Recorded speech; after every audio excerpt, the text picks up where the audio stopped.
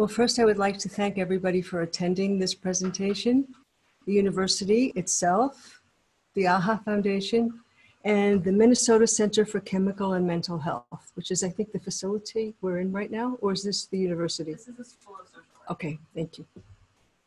And to the audience, of course, because this is a very difficult and complicated issue, and it's a very sensitive subject, and it's difficult to talk about or listen to.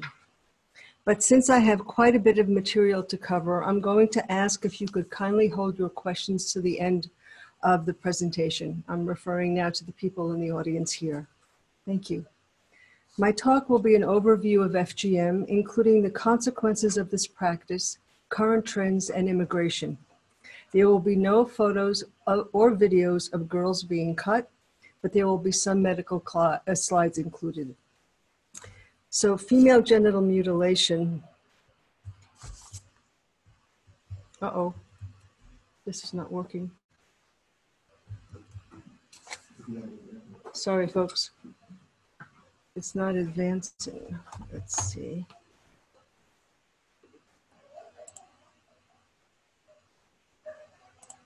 Ah, thank you. I was trying, usually do it that way. It works. Sorry, folks.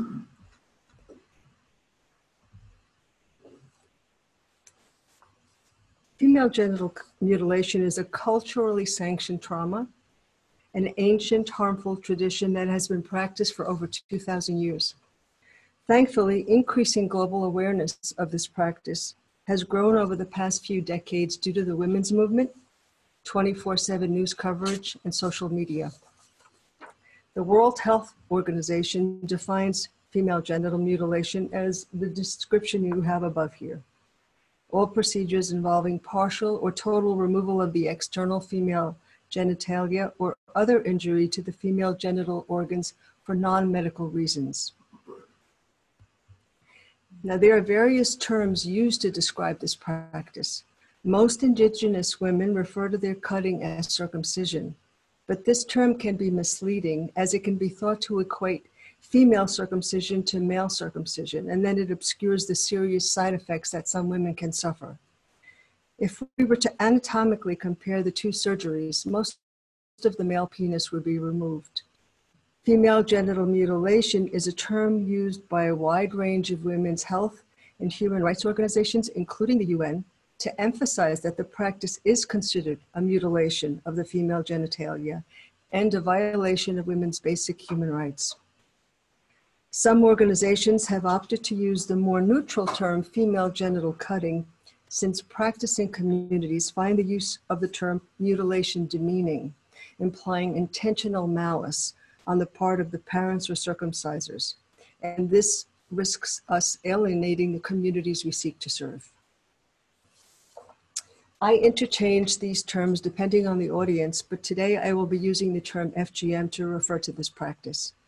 When working with a survivor, I always use the terminology she uses. You will most often see the combination of these terms used in this acronym, FGM/C. But before we continue, it's important to briefly review female genital anatomy. This is a diagram of the vulva, and most structures of the vulva are affected by this practice. The clitoral hood, the glands, the very tip of the clitoris, which is the pearl-sized tip of the clitoris. This pearl-sized tip contains approximately 8,000 nerve fibers, more than anywhere else found in the human body, and more than twice the amount found on the head of a penis. So that's clearly affected the outer lips, the inner lips, the vaginal entrance, the perineum. All of these structures can be affected or can be harmed in the practice of FGM. But actually, the clitoris is 3/4 larger below the surface of the skin inside the body. So here you have a diagram that shows the external and internal perspective. And the clitoral body underneath the surface is a wishbone-shaped structure that is about 3.5 inches in length and about 2.5 inches in width. It extends interiorly and then splits downward into two leg-like parts called the crura and the vestibular bulbs, all of which are composed of erectile tissue and swell during sexual arousal. Actually, if you lift the skin off the sides of the vagina, you will find the bulbs of the clitoris. So one can consider that during vaginal intercourse, it is a clitoral complex that is stimulated. Because of this extended internal structure, sexual stimulation and sensation need not be limited to the glans clitoris. So many women are so upset if their clitorises are removed, understandably so, but then they think nothing works. And that's not exactly true. There are many women who are cut and have perfectly fine sexual activity, and there are others that don't. So it varies. Now, here you have a diagram of the internal clitoris superimposed on the photograph of a vulva. So you could imagine what it looks like if you're looking through the skin. And then using MRI technology, this next slide is a 3D representation of an erect clitoris, shown here in yellow, looks like a Georgia O'Keeffe painting, of a woman in a standing position. It's quite beautiful, isn't it? Now, what's important to realize too is that what can also affect sensitivity and arousal is the complex set of genital nerve pathways that women have. The pelvic nerve branches in individual ways for every woman, which explains the variation in women's preference for stimulation. Some women's nerves branch more into the vagina, others into the clitoris, others into the perineum.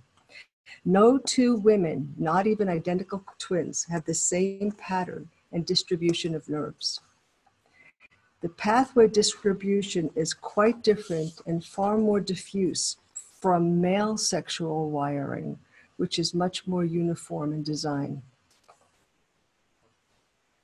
So again, we have to celebrate the diversity. Now, the World Health Organization classifies 4 major types of FGM cuttings, but there are multiple subdivisions even within these categories. Type 1, which is what you see here on the left, is commonly referred to as clitorectomy or SUNA. It involves partial or total removal of the clitoris and or the clitoral hood. Historically, clitorectomies were also performed in Britain, Australia, and the United States. In the US, this surgery was implemented during the 1880s.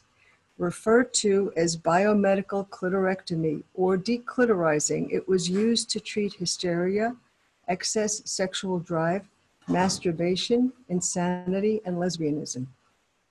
Even into the 1970s, 3,000 such operations were performed here in America, and their costs were covered by Blue Cross Blue Shield. Now,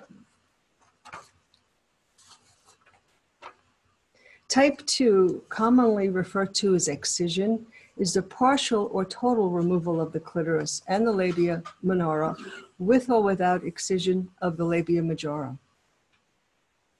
Type 3 is referred to as infibulation or pharaonic circumcision. It involves the narrowing of the vaginal opening by the removal of the labia and the clitoris. The raw edges of the vulva are then sewn together, creating a small opening, sometimes the size of a straw, for the passage of urine and menses. For these women in particular, sexual intercourse can occur only after gradual dilation of this small opening, through painful repeated attempts, and it can take quite some time before a couple can consummate their marriage. Another practice is for a woman to go to a medical practitioner to be cut open, called defibulation, in which then there is not that initial pain that occurs when a woman is closed and is tried to be opened by her husband. Some men have experienced situational impotence when attempting to penetrate their wives because it is so painful that they stopped trying. And I've had husbands come to me, I don't know what to do, I don't know how to be with my wife, I feel so bad because she's in so much pain. So,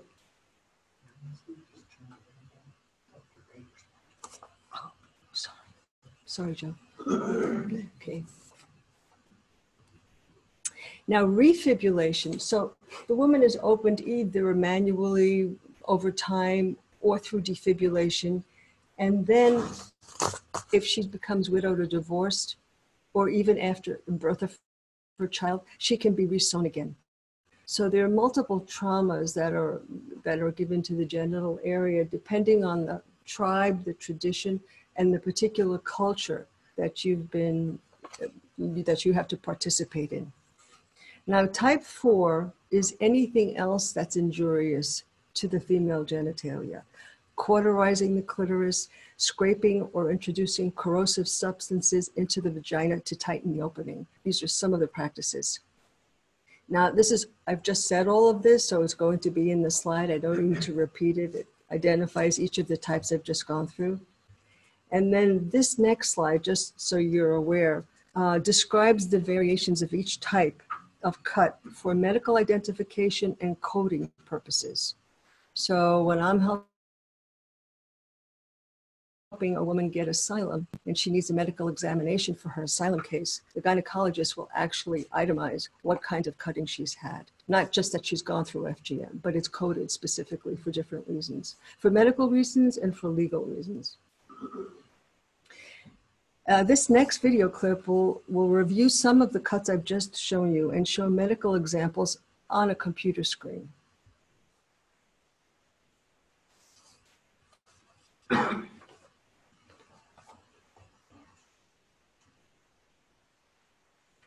Okay, let's see. Sarah Crichton runs 3 FGM clinics a month at London's Elizabeth Garrett Anderson Hospital, seeing between 200 to 300 women a year. FGM stands for female genital mutilation, and it's a traditional practice which involves removal of part or all of the female external genitalia. There are 3 main types of FGM, as classified by the World Health Organization. The first type is type 1, sometimes called Sunna FGM, and that involves removal of the prepuce, which is the piece of skin over the clitoris, analogous to the male foreskin.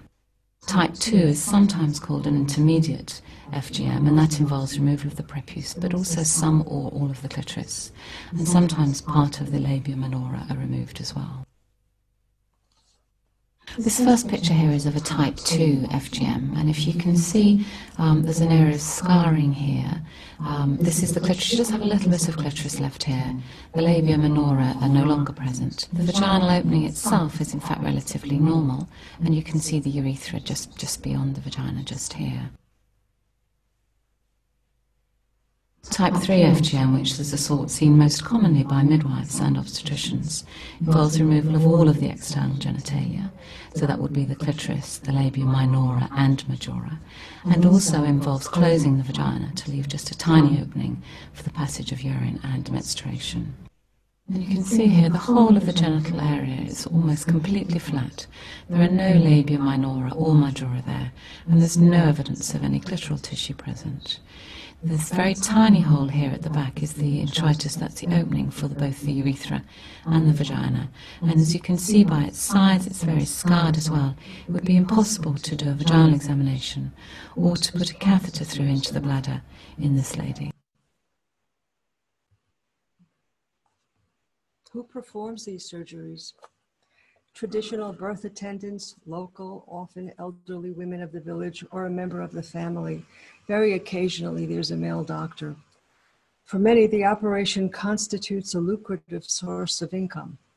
Instruments used to perform the operation include household knives, sharp stones, broken glass, and razor blades, which are rarely sterilized and often used to carry out multiple operations.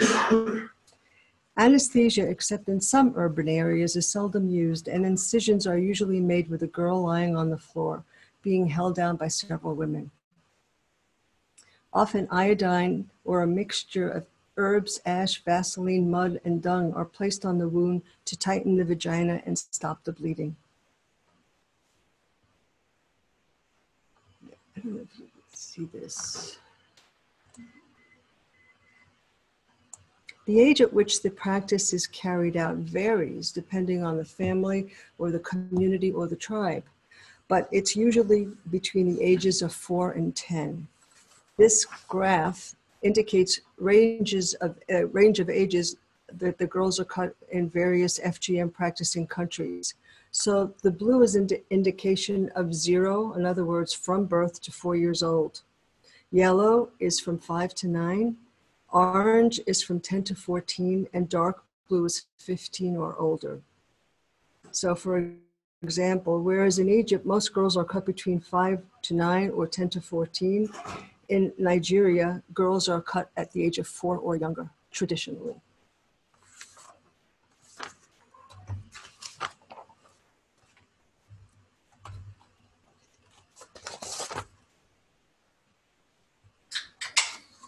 So where does this happen?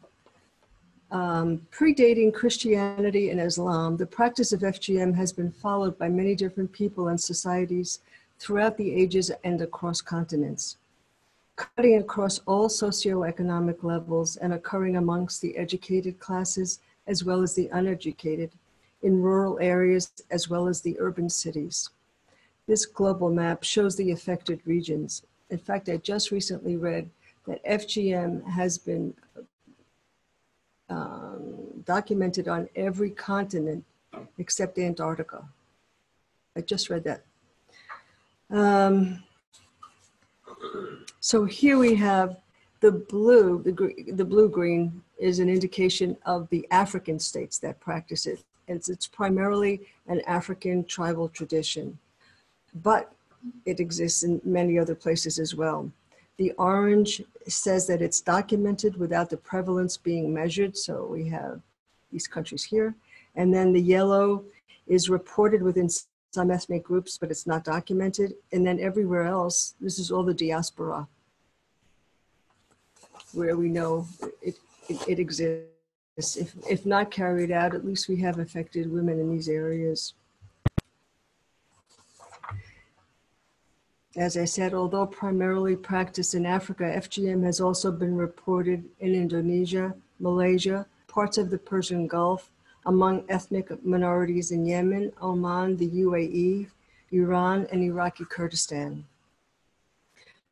In this map, orange indicates that it's known to be prevalent. We know that in Indonesia, 49% of the women are cut. The yellow indicates that it affects more than one community. And in green, it says that there are some indications that FGM exists. So for example, Saudi Arabia never had FGM until recently. And now because of migration patterns, this is being reported more often. According to UNICEF, it is estimated that there are approximately 200 million women survivors in the world today. More than half of these survivors live in just 3 countries, Indonesia, Egypt, and Ethiopia. 44 million are girls under the age of 15. Now this is a graph showing what religions practice this. But although there are no religious texts prescribing this practice, some practitioners often believe that the tradition has religious support, and it is practiced by Coptic Christians in Egypt, followers of the animist faith, such as the Maasai in Kenya, as well as by some Ethiopian Jews. While most Muslims do not recognize FGM as a religious requirement, most conservative Islamic societies, they don't practice it, but they have leaders that advocate for it and proclaim that it promotes Islamic ideals of family honor, female chastity, and seclusion. So in this slide, purple is an indication of Muslims practicing this. Roman Catholics are in pink, and other the darker pink are other Christian faiths, such as Protestants, Catholics, Coptic Christians.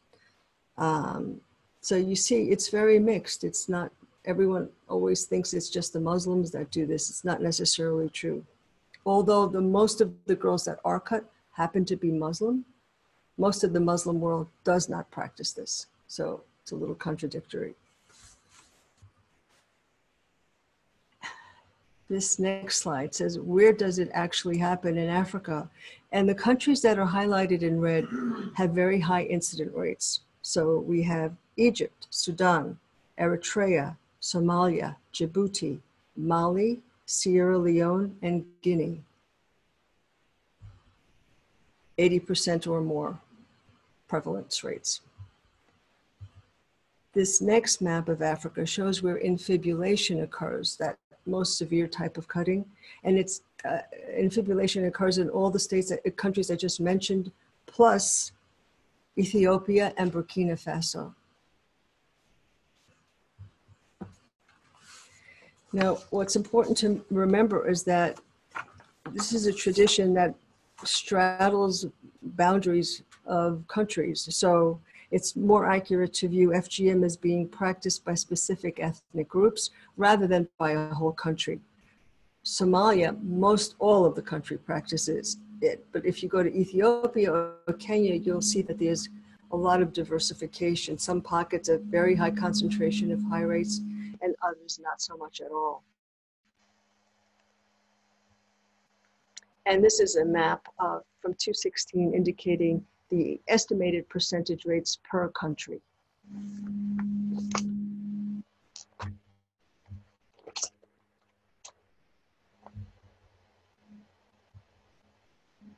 It is not entirely clear where or when the practice of FGM originated.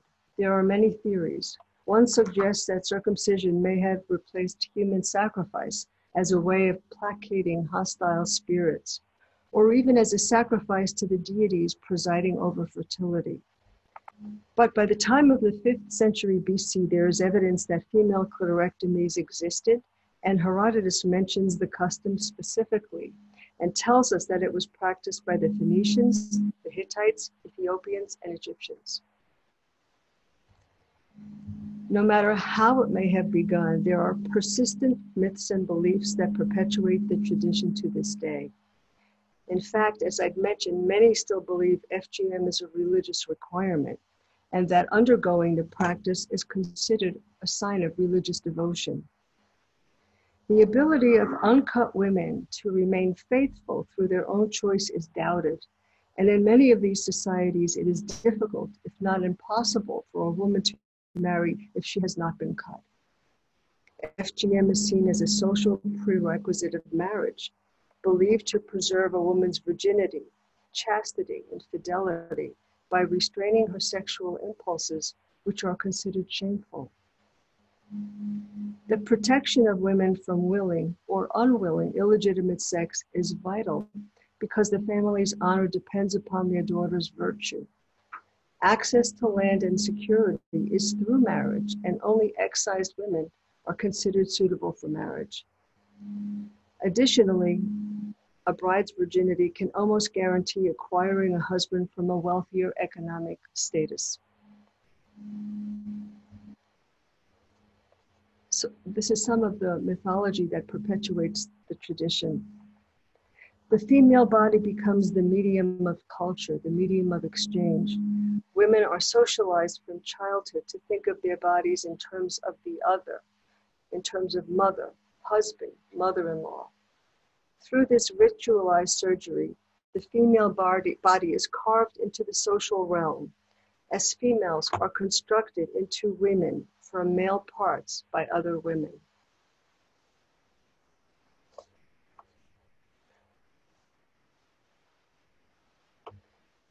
It is believed that removal of the clitoris eliminates what are thought to be masculine parts, preventing the female from developing male traits such as aggression or promiscuity.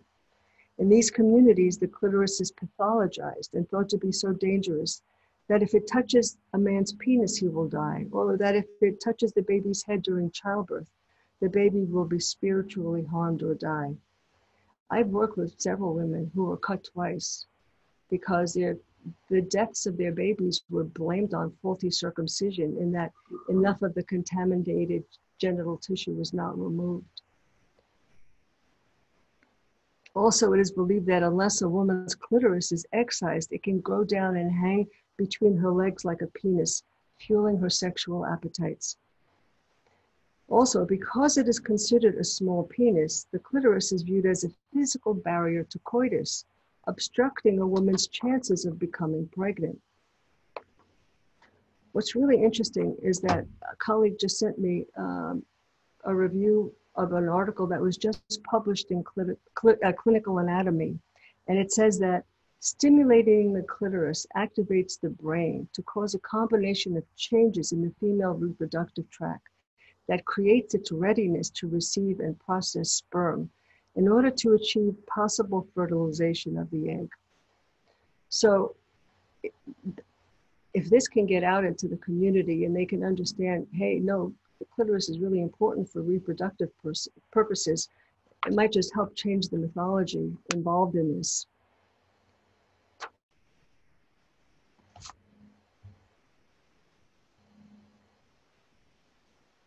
I've just highlighted here the reasons that FGM persists, so it'll be in your handout. There are multiple and chronic complications from this practice. Initially, there can be severe bleeding, shock secondary to blood loss or pain, trauma to the adjacent structures, local infection, especially when unsterile cutting instruments are used, or if they are used on several girls at once. Failure to heal, septicemia, tetanus, urinary retention. Hemorrhaging can occur and lead to death. But up until recently, these deaths were not attributed to FGM. Rather, they were explained away as God's will or punishment for some immoral behavior. Long-term complications can include cysts, fluid-filled lesions that form on the vulvar region, epidermal inclusions, menstrual difficulties, painful intercourse, recurrent urinary tract infections, prolonged labor, and fistulas. Chronic pelvic infections can spread to the uterus, the fallopian tubes, and the ovaries, leading to pelvic inflammatory disease, which can result in infertility.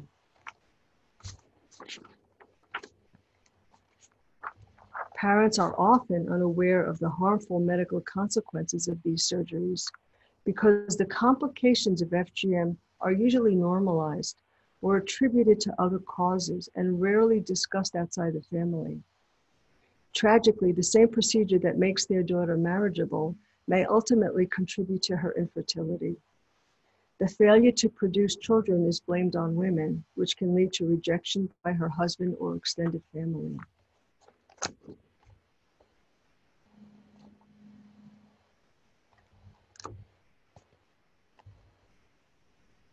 Although most of the focus to date has been on the physical and medical complications of FGM, there is increasing attention concerning the psychological consequences. As most of us here know, a traumatic event is defined as direct or indirect exposure to actual or threatened death, serious injury, or sexual violence. The incident may be something that threatens the person's life or the life of someone close to the victim. Symptoms that persist following a traumatic incident may be especially long or severe if the stressor has been of human design. Those that can remember say they will never forget the day they were cut. Not surprisingly, it has been reported that the psychological trauma that women experience through FGM often stays with them for the rest of their lives. As one can imagine, the initial emotional and physical reactions of this surgery can range from intense fear, helplessness, horror, extreme pain, humiliation, and betrayal. Many suffer from a multi-phase trauma, anticipating the experience, being coerced and forced down. Seeing or hearing another family member endure the procedure is a form of secondary trauma. Some of the women I've worked with were not comforted during or after this surgery, and even ridiculed for crying. They were told to be brave and courageous, and thus better equipped to endure life's many hardships, not least of which would be childbirth. One woman I work with was screaming and trying to kick and hit her cutter, and her mother stepped in and hit her. So another woman I worked with was very comforted before and after by her mother, who was watching the whole experience.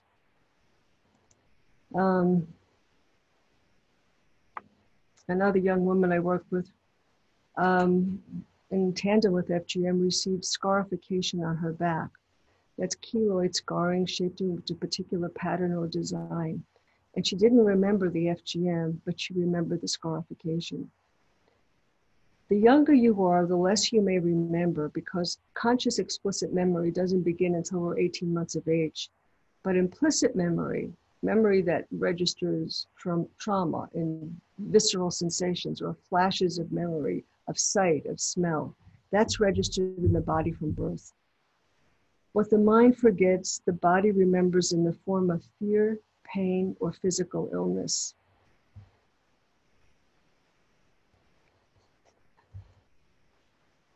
Women who have undergone FGM may be affected by chronic pain, which can increase their risk of depression, reduce social functioning, and contribute to a sense of worthlessness. Some women may develop persistent negative emotional states such as fear, anger, guilt, or shame, or engage in distorted thinking and suffer from low self-esteem and concerns about body image. Some may become aggressive and self-destructive. Others, feeling detached and numb, have trouble showing or accepting affection, and may lose interest in people or activities they used to enjoy. Survivors that feel betrayed may develop problematic relationships with their mothers or female authority figures in their family or community, those women who promoted and supported their surgeries. There are generally 4 survivor perspectives: those that remember and suffer psychological, physical, medical consequences, those that don't remember, but it may become a problem once they are older and have a different perspective, those that understood it was necessary to survive within the culture. One woman I work with, her mother did not want her to get cut. She was vehement about it. But when she was a teenager, she went and got cut with all the rest of her friends, not having any idea the extent of the surgery she was going to receive, nor how painful it was going to be.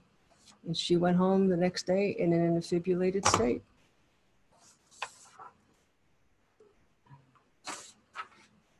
And of course, there are those who really believe in the practice, who feel proud and strong and courageous for having undergone this surgery.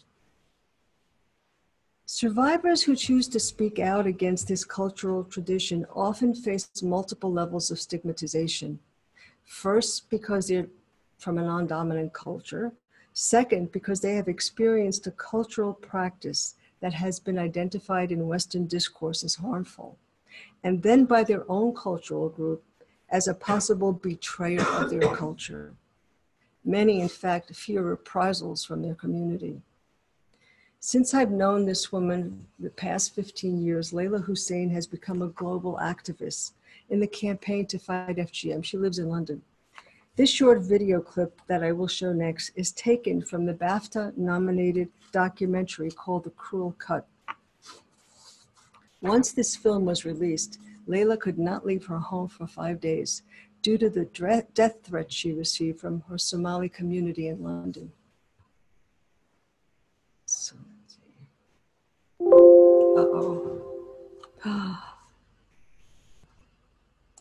I don't have... I was cut when I was 7 years old. I remember waking up really early in the morning, and I remember the sun beaming through our bedroom window. I heard really painful screaming. I knew it was my sister because she kept calling out for my mother. She was like, oh, you know, where's my mummy, where's my mummy? I heard them say, get Layla now, it's Layla's turn. All of a sudden, my dress was pulled up, my legs were pulled apart, my knees were literally on my shoulders. 4 women held me down. I was trying to kick, punch, it grabbed my clitoris, pulled it, and I felt him cutting through.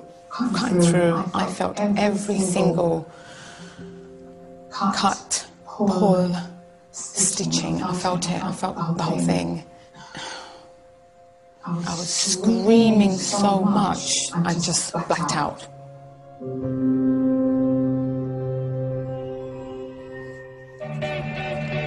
I'm Layla Hussein.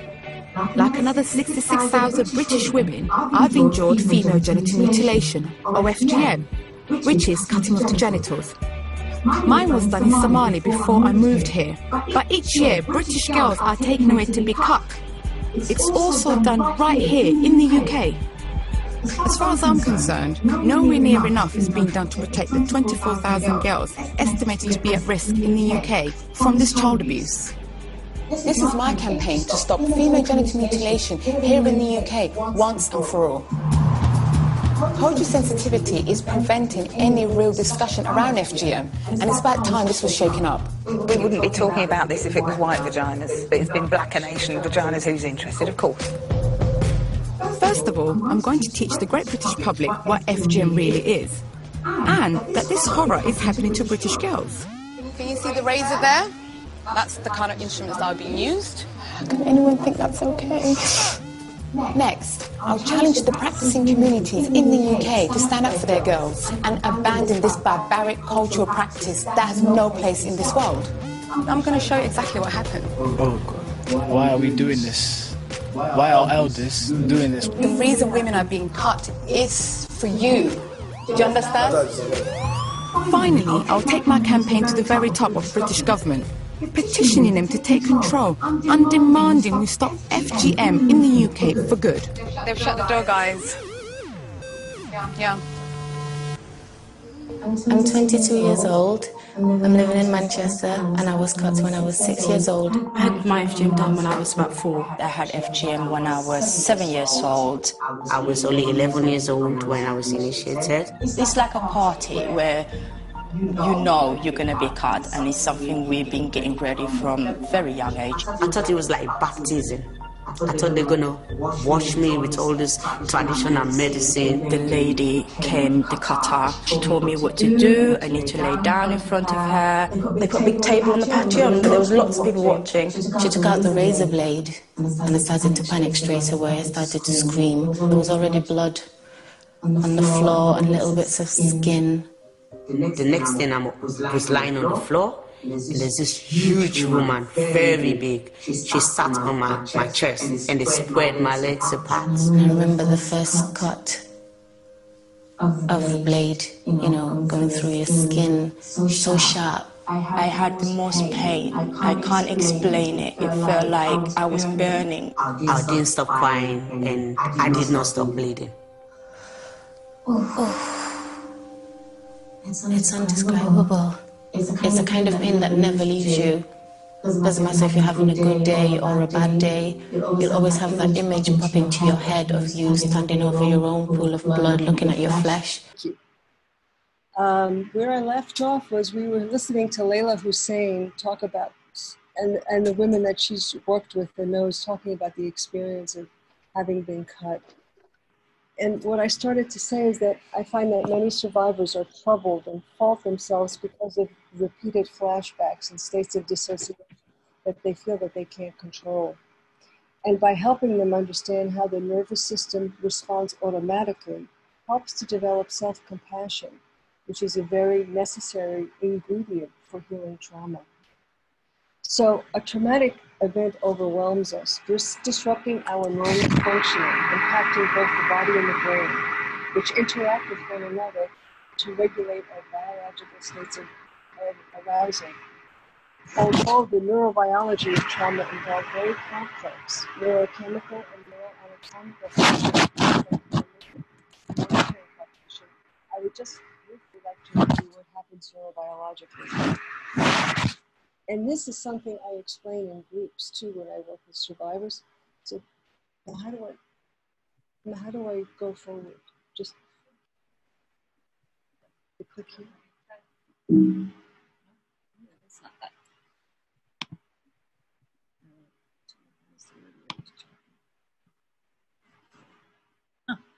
Yep. You can just use the arrows. That's what I was doing. Which one? I was using this one, right? I just Yep. Is this the right one? Right side? Good. Oh, it's kind of... Okay, so we don't have...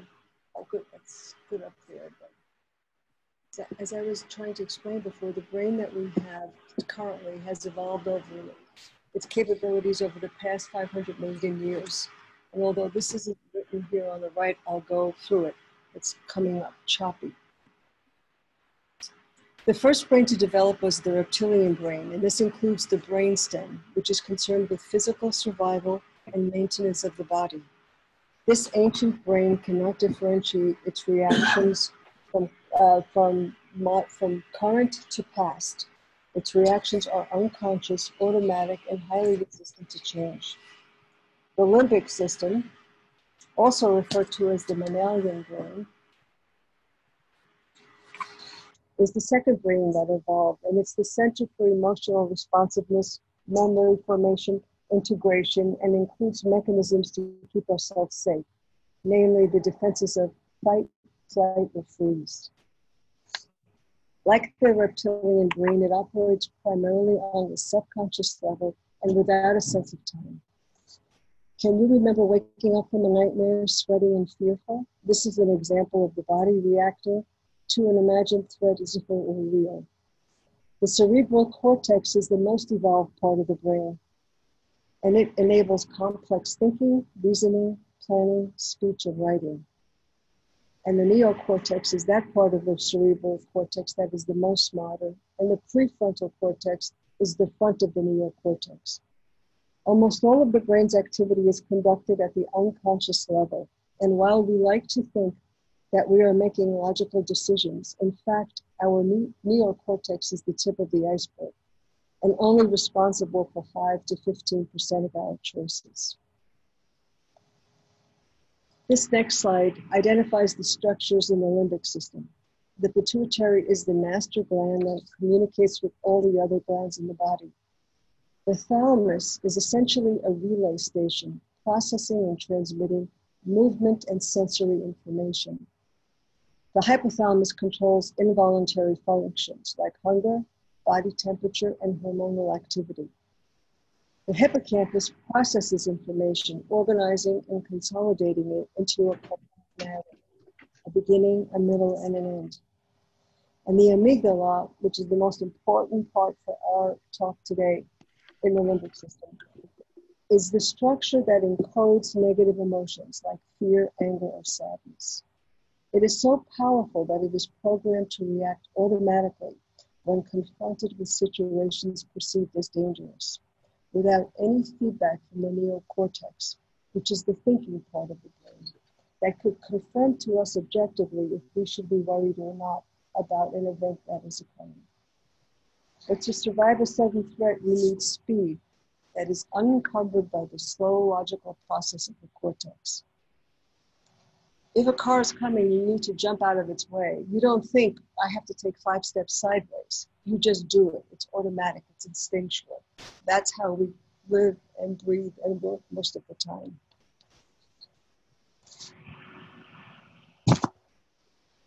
Oh, that's not the slide I want next. Okay.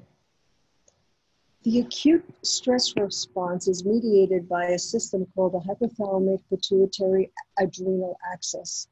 And very briefly, what it does is that the thalamus registers the threat, real or imagined. The amygdala responds to this signal and alerts the hypothalamus, which acts as the command center, triggering the sympathetic nervous system to release stress hormones. So, the sympathetic nervous system and the parasympathetic nervous system are 2 branches of the autonomic automatic nervous system. They just respond automatically. The sympathetic nervous system functions like a gas pedal in the car and triggers the fight or flight response, providing the body with a burst of energy, while the parasympathetic nervous system acts like a brake and promotes rest and digest, or as it's also known, breed and feed. So the parasympathetic nervous system is what's involved with feelings of comfort, relaxation, good sensations. These 2 systems work in conjunction to manage the body's responses depending on the situation and need. So we have a traumatic event that's happening, and there are over 30 stress hormones that are released into the limbic system, including epinephrine and norepinephrine, and these stress hormones prepare the body to fight or flee. Our bodies tense, our hearts beat faster, our digestion slows down, our pupils dilate. The parasympathetic nervous system also releases natural opiates to blunt emotional and physical pain. Now, these stress hormones flood the limbic system and disrupt the natural memory-making function of the hippocampus. So that if a woman is raped, she's undergoing FGM, she cannot coherently remember this happened and this happened and this happened and that happened. Because the hippocampus that organizes everything we go through into a cohesive narrative is offline. So when a person is blocked from fighting or fleeing successfully, then the body and brain are unable to successfully complete their reaction in response to the threat. And for many of those, the trauma doesn't end. It seemingly gets blocked in the nervous system. So the nervous system, the reaction that's not been able to be successfully completed, the girl could not fight back, the girl could not escape. So that kind of nervous energy stays locked in the nervous system, in our body memory. So the limbic system stores our emotional memories, but trauma impairs the integrative functioning of the brain. The hippocampus tries to record information into a coherent story, but it's compromised by the deluge of stress hormones, and only fragments and flashes of the event are recorded. That's often why, too, sometimes rape survivors are not believed, because they cannot remember coherently what happened to them. They remember a color. He had blue pants on and his breath smelled of alcohol, but they cannot remember a coherent, concise, linear passage of time and experience. So when an FGM woman is affected by or is re-triggered by a place, a person, a scent, initial or ongoing sexual activity, gynecological examinations are great triggers for flashbacks. Childbirth itself.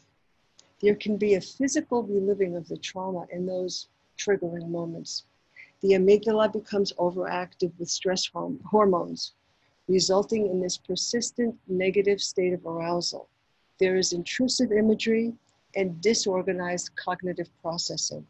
And so you have classic symptoms of PTSD.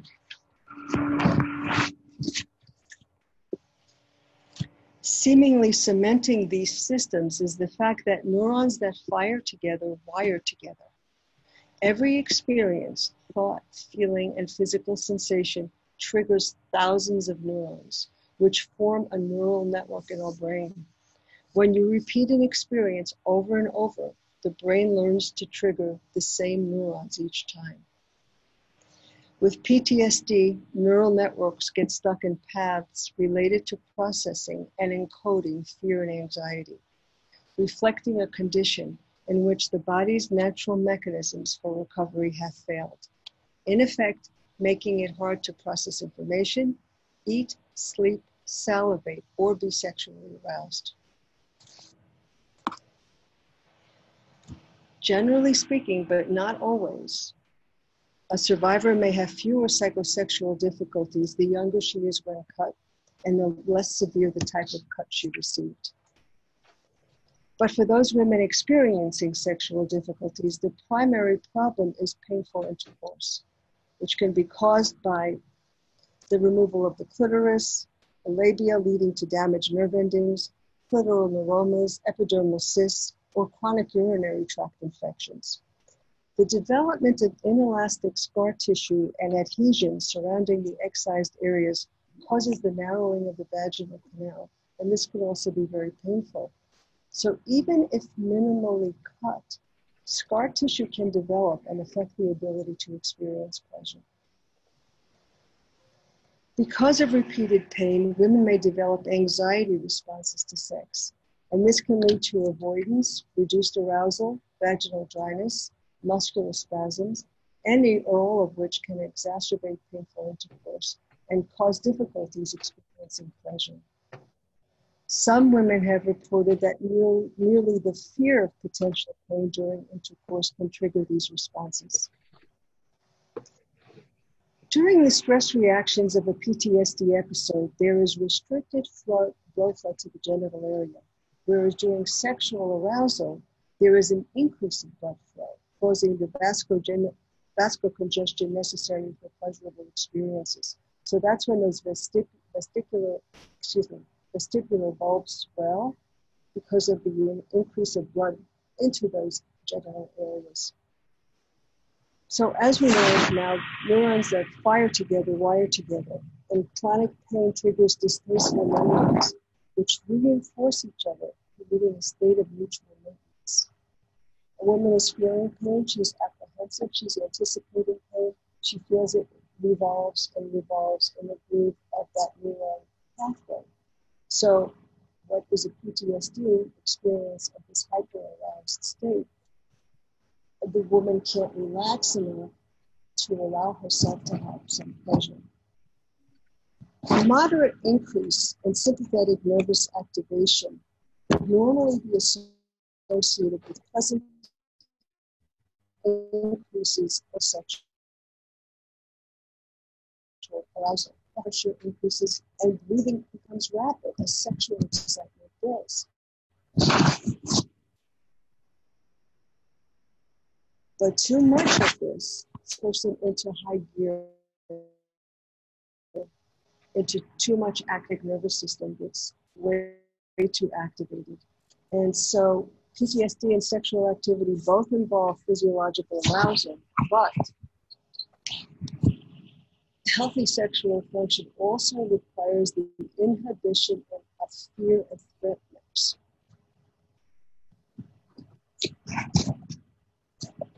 The amygdala is active in arousal, and PET scans have determined that even though it's active during arousal, there's decreased activity in the amygdala during orgasm. In patients with PTSD, the amygdala and other fear regions are not adequately suppressed.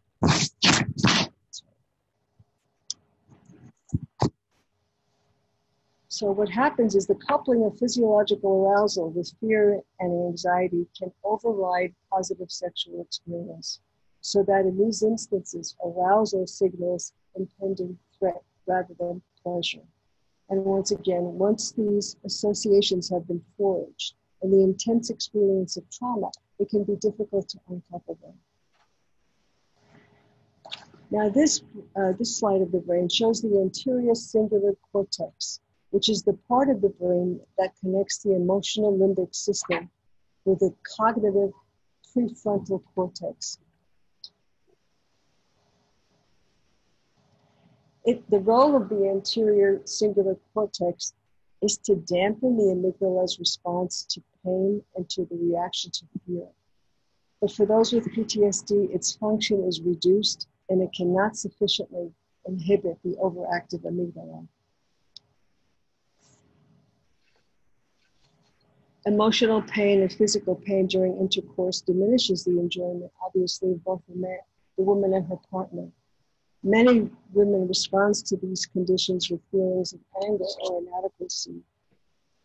Some male partners, as I was saying before, have expressed feelings of guilt for experiencing sexual desire towards their partners, knowing that their advances cannot be sufficiently reciprocated without pain.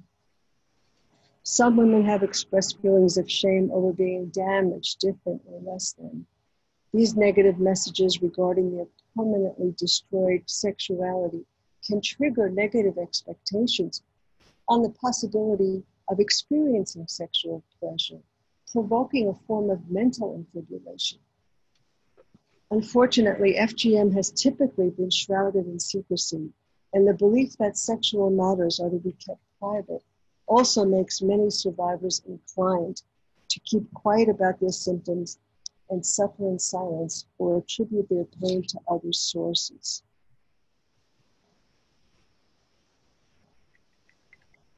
I hope this came up well on you. Yeah. So I'm going to read what it says here. And I never say healed, I always say towards healing, because it's so much more truthful than feeling like you're healed. So the first reminder, this is an outline I keep for myself and I share with others. The motto and the message always has to be, you may be different, but you're never less than. Each one of us is different. And you may have some missing parts, but that doesn't mean you're less than a man. And to remind women who've been cut that there are plenty of women who are not cut who have sexual problems.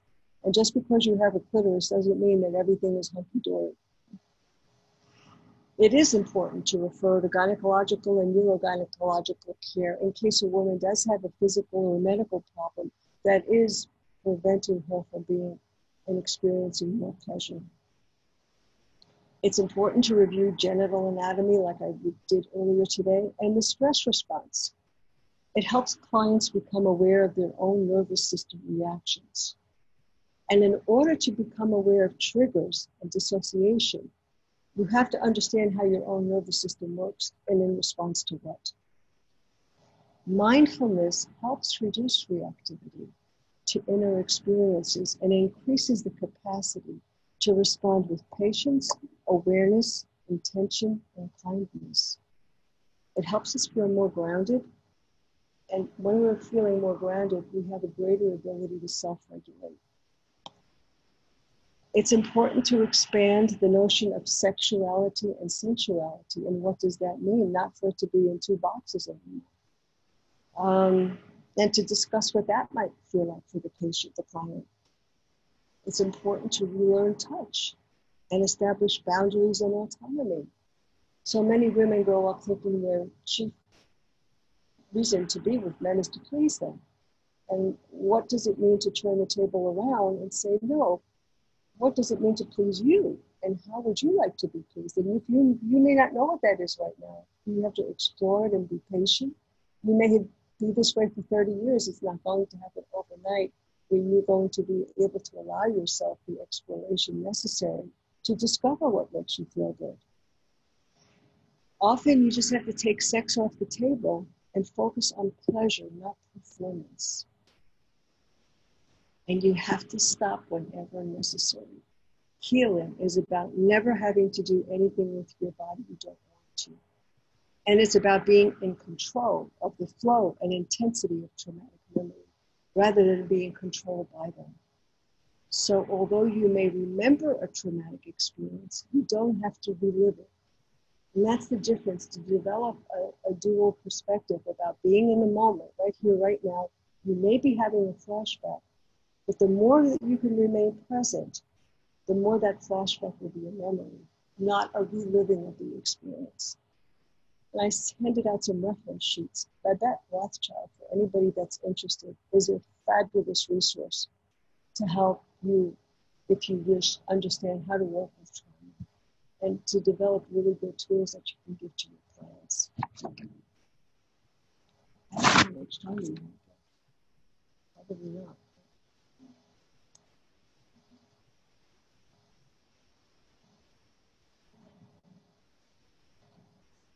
Sure.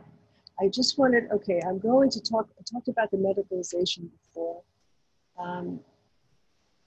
2 decades of trends, but the abandonment rates are uneven. Some countries have increased FGM, others have not, but you also have to take into fact that the population rates are booming in these countries.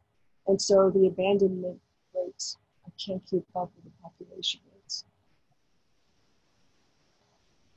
And we have to have a conversation. You know, you think that talking about FGM is one thing and that you want to abandon FGM, but in our country and in the Western world, female genital cosmetic surgery is on the rise. So African proponents who believe in FGM say, okay, in the third world you call this mutilation, but in the Western world it's okay, it's sanctioned, it's cosmetic surgery. So it's really tricky sometimes. You have to be aware that it's like a double message and it's not right, it's not fair. So these are called vaginal rejuvenation surgeries, and they are rising in dramatic numbers in pursuit of the pornographic vagina, where desirable vulvas are portrayed as neat and youthful, all the while implying that overall diversity is pathological. So these are some of the surgeries that exist: labiaplasty, clitoral repositioning, vaginoplasty, vaginal tightening.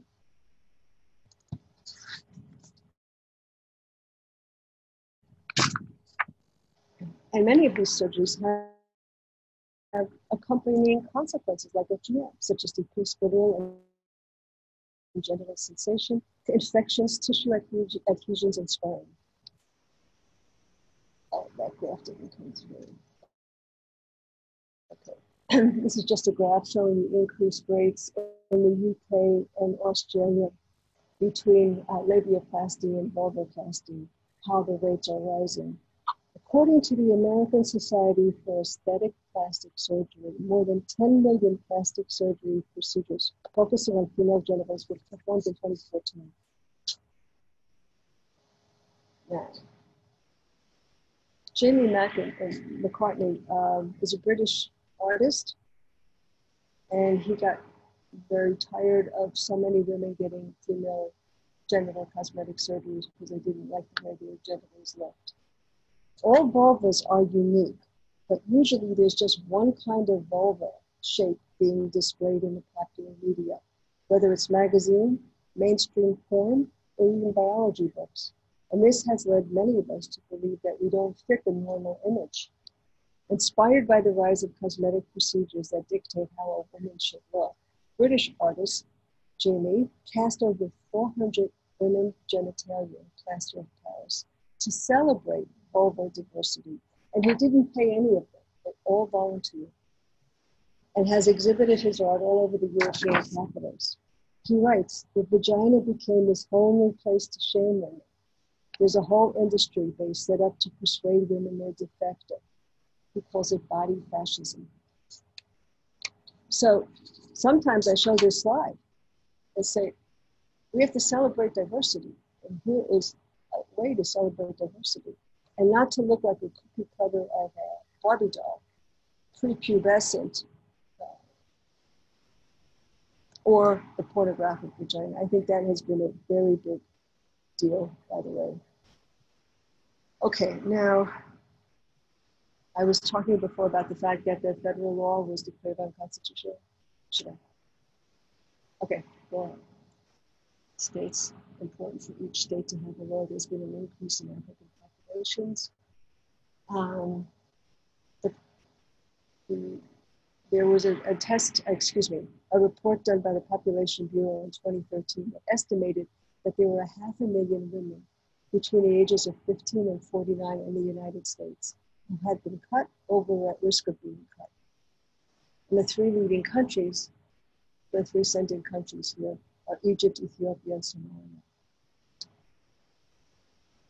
These are states that have the highest concentration of survivors, or women who are affected or can be affected. So, and I've listed the states on the right so you can see what they are.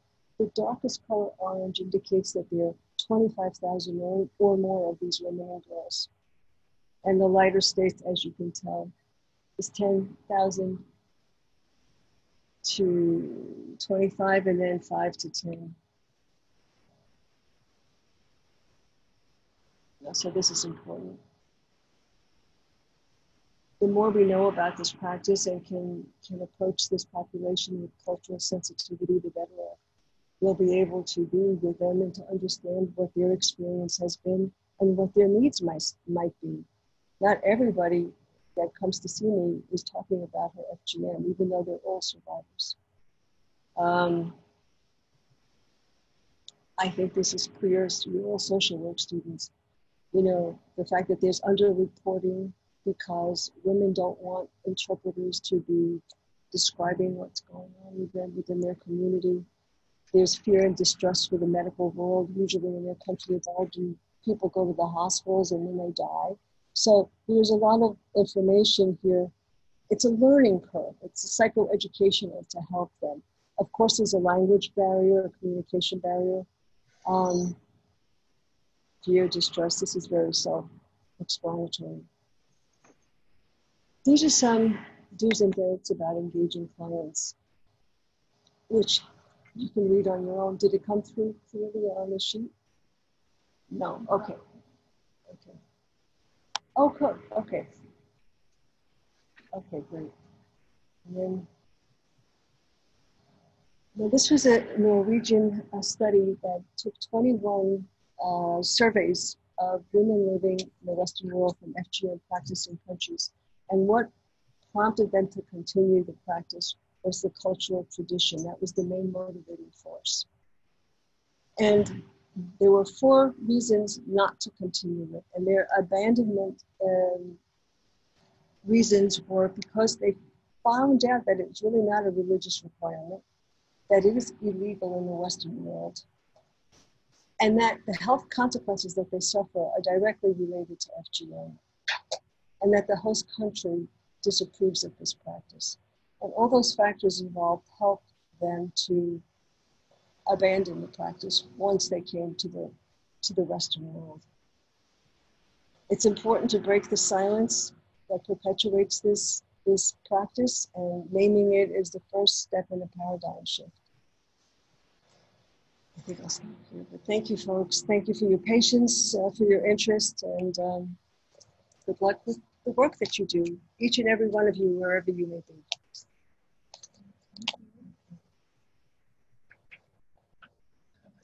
Well, thank you, Joanna.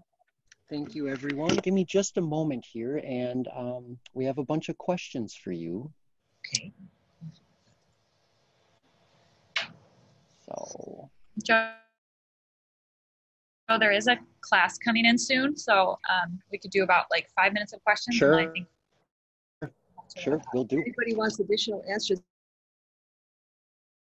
they can always contact me. Sure, thank you, Joanna. Sure. Suzanne asks, what are your thoughts on whether removing the prepuce should be treated in the same manner as clitorectomies and infibulations? Yes, I understand a question I've been asked before. I think any injury for non-medical reasons to the genitalia is not a good idea. I cannot support it myself unless there's a medical necessity for some reason. Because people can cut more than they're supposed to, you can still get infections, you can still get tissue adhesions, you can still have a pain later on as an adult. It's still a trauma memory in your body.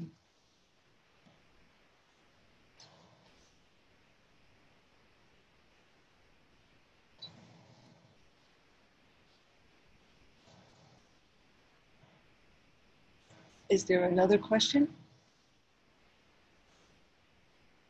Yes, I'm bad. My bad. I was on mute. Anne asks, how are we gaining this data? Is it when they see a doctor that they inform them, or does the doctor ask the patient? That's also a very good question. I am working with a woman who had 6 children before the doctor said to her, "What happened to you?"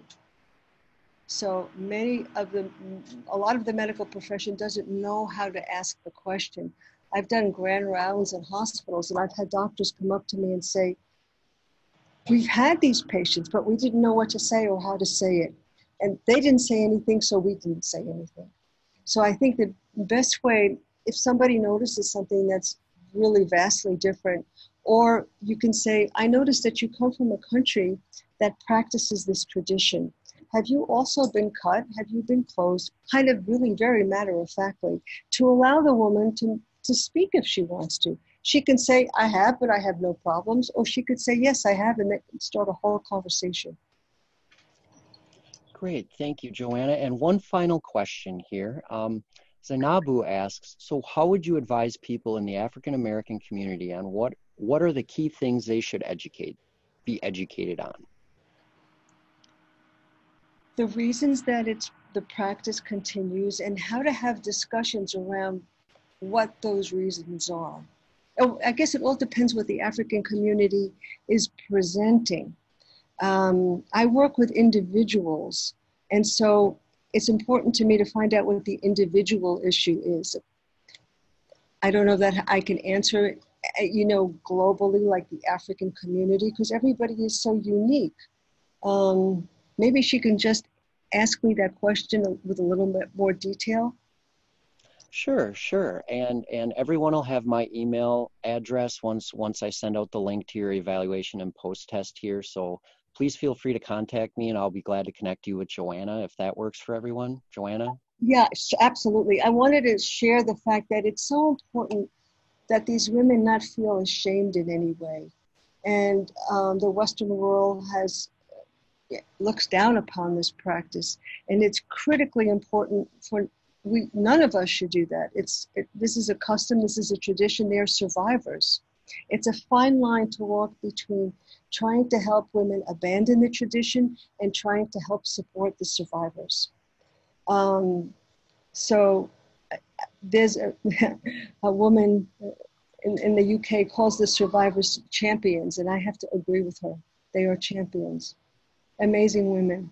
So maybe just opening the conversation up with them and saying, how can we talk about this? What is comfortable for you? And starting from there. Well, thank you, Joanna.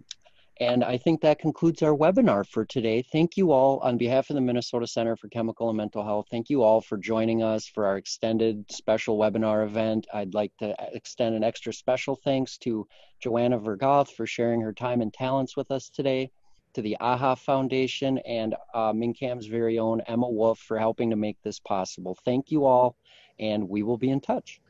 Thank you, folks, for your patience and interest. I appreciate it.